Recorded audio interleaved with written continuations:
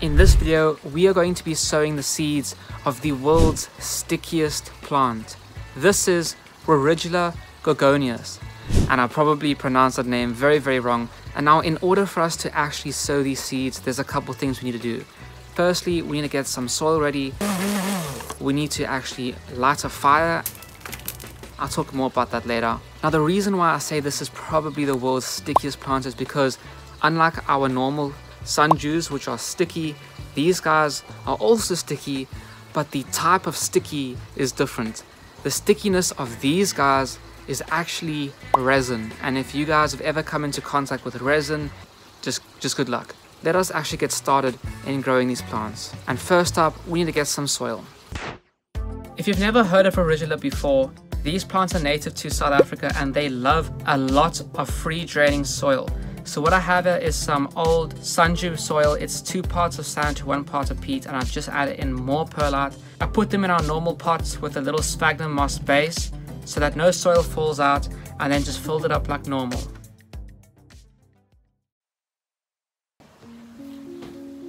So I was getting ready for the next part of this video and I have lost the vial. Like, I'm not even joking.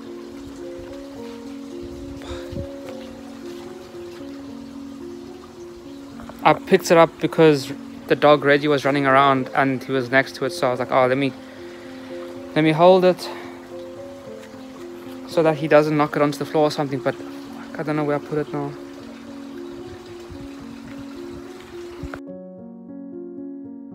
So we still haven't found it. Karen's looking. My mom's also looking. We were like, it was literally, I was standing there with the tape measure. I walked inside, spoke to my mom for a bit, and then I realized it was gone. And I know I was holding it there, so it's been like. Okay, let's lift this up. It's gotta be around here. It was like a 5-minute window. It was literally like a 5-minute window, and I don't know. Like, all I was there between there and the kitchen, and I can't find it. I don't know what I've done with it. We just found it because we were like, let's look through the rubbish in case. There it is in the rubbish bin. Wow. I cannot believe how stressed I am. Let's pick it up. And I'm so... Oh, it's in a tissue. That's what happened. I remember my hands were wet. I need to put this down because I don't want this to get wet. I'll put it on a tissue so it gets dry. My mom must have grabbed it and thrown it away. Yeah. I'm so glad I got that back. So am I. Now we can sleep tonight.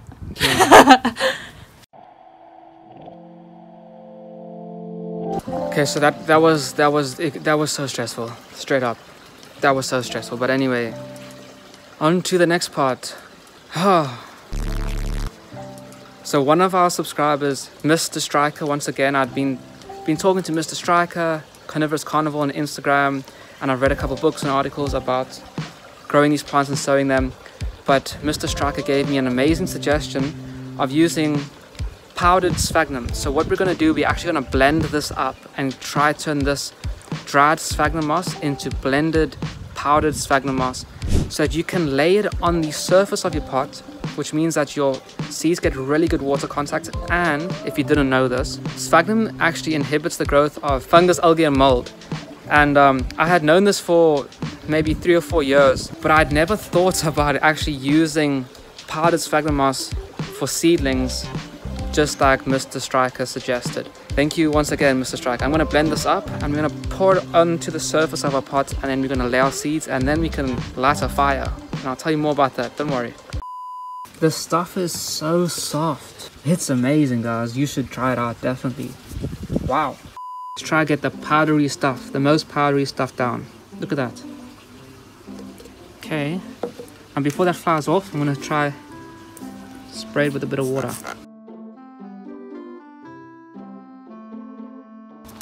Now I'm tamping this down pretty well because I really want to make sure that the soil makes good contact with the moss, so that the moss obviously doesn't dry out. That looks really good, and I'll keep you guys updated. And if you want to follow along, make sure you subscribe to the channel. Now it's time for us to actually sow the seeds, and I will not lose them this time.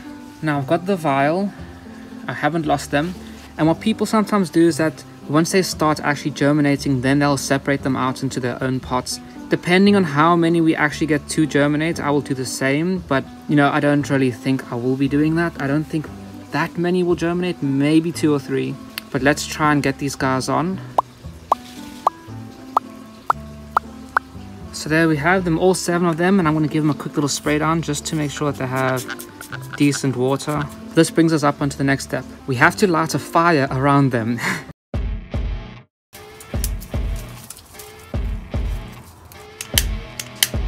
So this wasn't as cool as what I'm trying to make it look like. I couldn't even light the grass, so I had to go and get a bit of cardboard to try and light it. But I needed the smoke out of these guys. The reason is because in South Africa, where these plants are native to, there are always wildfires that goes through the natural vegetation. These wildfires burn off all the vegetation, and that releases a lot of smoke and ash, clears the ground around the seeds, and a combination of these different things allows the seeds to know, hey, there's been a fire, I could grow now because there's no vegetation around. You know, that's a very simple way of putting it. So hopefully we can get our plants to grow. And these are our seeds just after we finished the smoke treatment. They actually smelled like barbecued sausages, which made me a bit hungry. So it has now been an entire week with our seeds in the new spot. And of course there hasn't been any new germination, but there has been a little bit of green color spreading across the pot, which is nothing to really worry about. Now I still haven't mentioned the coolest parts about these plants, and that is how they actually get the food from the bugs that they catch. These plants catch a lot of bugs, as I mentioned, because of their really resinous sticky glands. But the other thing that actually makes them so unique is that aside from catching bugs, they have bugs that live on them, which eat the bugs that get caught, and then they poop that food that they eat out onto the plant, and that is how Roridula gets their food. And these bugs are called assassin bugs.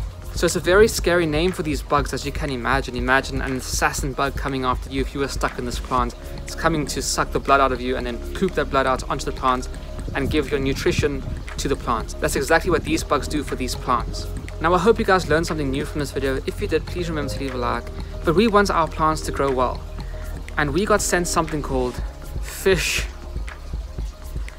And this will hopefully be something that we can use to make our plants grow really well. So in the next video, I'm actually going to be pouring this onto some different plants so that we can see if they react badly or positively towards them, and hopefully we can see a little bit of, you know, a speed growth boost or something in the plant. And of course we might end up giving these to the Roridula too. So if you want to see that, make sure you subscribe to the channel. But until then, I'm going to go feed the plants this literally right now and start recording that video for you guys. So I'll see you guys in that one.